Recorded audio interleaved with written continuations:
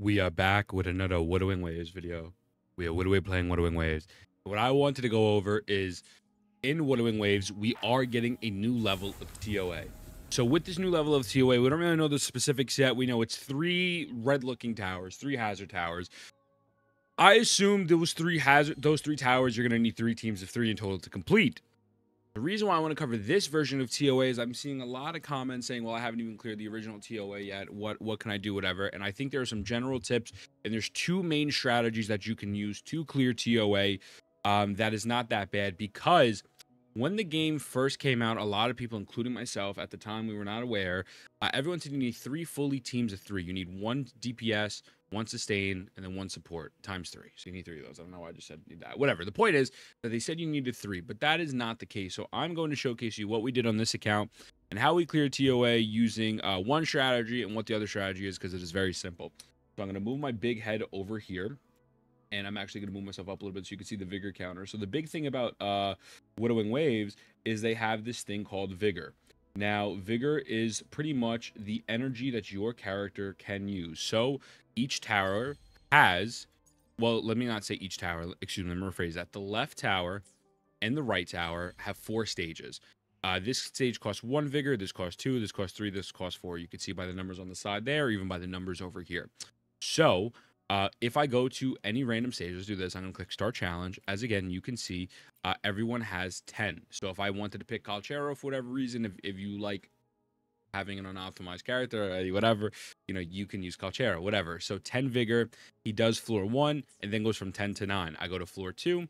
Let's just say right now, he has 10 Vigor because I didn't actually start that. It goes from 10 to 8, etc. You get the point. So the middle tower, each floor is 5 cost.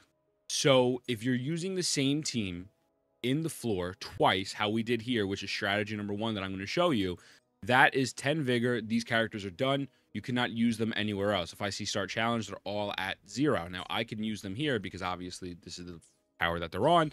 Let's say if I wanted to go down here, if I click on Jinxie, it will say insufficient. So you don't have enough Vigor for her. So, Ethan, why are you saying you only need 2 teams as opposed to the 3? Well, this is very simple. If you do some quick maths, right, the last floor is going to be the hardest floor of tower for the left and right sides, right? So again, these are 3, 2, 1, and then this is 4. If you use all of these, this comes out to 10. And then if I use Changli, Yinlin, Verena all here, I'm screwed because then I have no other people for this side. But if I spread it and I only use Changli, Verena, Yinlin on the bottom floor, so on floor 4 on the left and floor 4 on the right, that is only 8 Vigor cost as opposed to the full 10.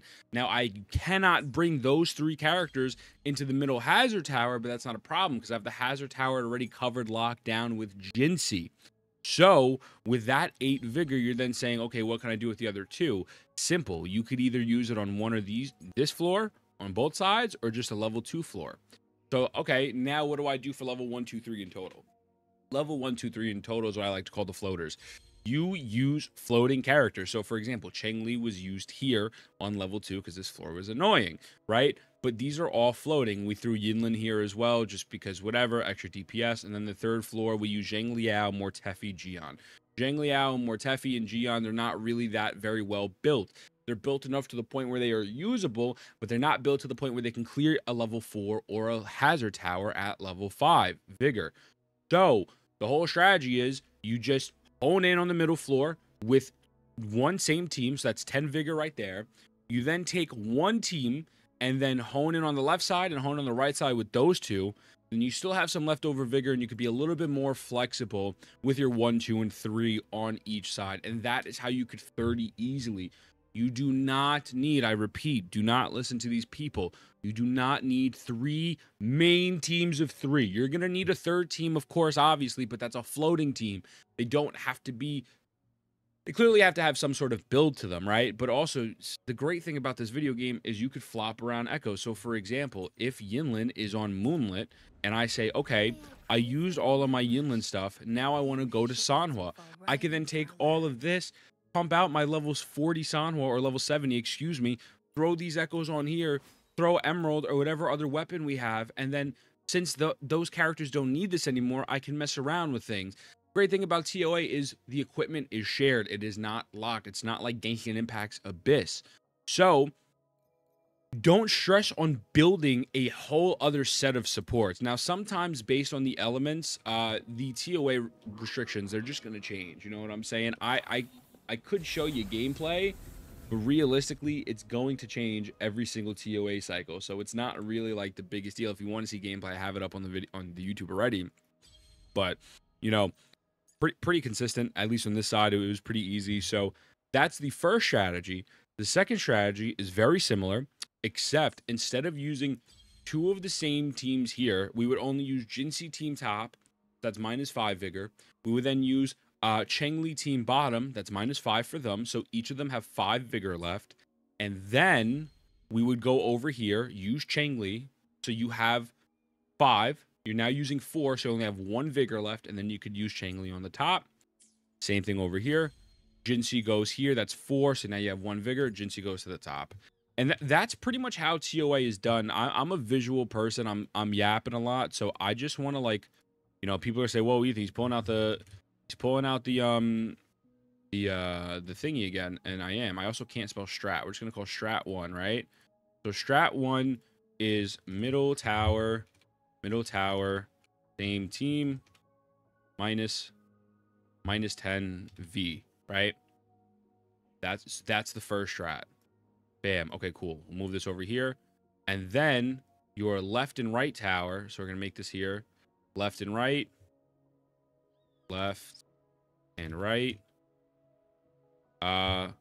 Level 4. Same team. So you then have -8 V. Leftover, we're calling LO leftover 2. And now when you have that leftover 2, you're then able to mess around, and you could pretty much use it wherever you want. So you want to use your Chengli. Let's say this is Chengli. You could use it in a level 1 and a level 1, or you could use her in a level 2, just a single level 2, whatever you prefer. It's pretty straightforward. It's nothing crazy. And then your third team is going to be your flex team. Flex. These flex are going to go through 1, 2, and 3 on both sides. And that is the first strat or second strat, whichever one I covered first. I don't even remember. Strat number 2, it's almost exactly the same thing. Again, I can't spell strat, brother. My brain is lagging today. I'm not going to lie to you. Strat 2, boom. Middle tower, 2 teams. And then you -5 V each team. And then you're left over with 5 V, right? So then you do left tower, left/right tower. Okay, it was about to say, make sure I can see everything. And then you do level 4, left over, 1 vigor. And then after that, you simply, same thing as previously. Oh, I cut off the L-mans. You simply just now take those teams. Take both teams right here. Oh, brother, I can't. Oh. You take both those teams, and then you use them on level 1 on each side. And then you have your floating team for 2 and 3 float. And that is how you complete Tower Adversity. Now, the new Tower Adversity, I do have some predictions. I think the new Tower Adversity, as I said, is going to require 3 teams of 3. I don't think you're going to be able to use floating teams unless your floating teams are absolutely goated. At that point, it is not considered a floating team. It is just a legitimate team. But utilize these floating teams. Don't just sit there and say, whoa, I can't get this done. I'm using Chengli, Verena, Yinlin, and all of here. Now that's -10 vigor. That's a whole team down. Like, you got this side done, but now what about here and what about here? Now you could clearly, if you wanted to just bang it out real quick, like run the same team, go through all the floors on both sides, and now say, okay, now I have time to strategize and I have time to figure it out, just so that way you can unlock the other TOA floors. But don't pigeonhole yourself, and don't be under the impression that I have to build another team. I have to build another team. That is not the case. these floater characters don't have to be the best built characters ever. Like this Gion is it's good. Like it's good. It's very good. Honestly, it really is. But the thing is it's not to the level of clearing that other floor. The Mortefi, right? We use level 70 Mortefi, a 22 over 194. These are, I'm pretty sure these are the echoes I use. I didn't even put on extra echoes on them. I kind of just went in and did whatever. You know what I'm saying? That don't stress. Save your resources. For the new tower, once that drops, that should be dropping tonight. I'll do a video covering that. If it's available ASAP, we'll go in there and we'll see what the deal is. But you want to make sure saving your resources, you're playing the game properly. If you need TOA help, go to the Twitch, !help in chat. We have a form that we fill out. I do account recoveries almost every week. I try my hardest to do it almost every week.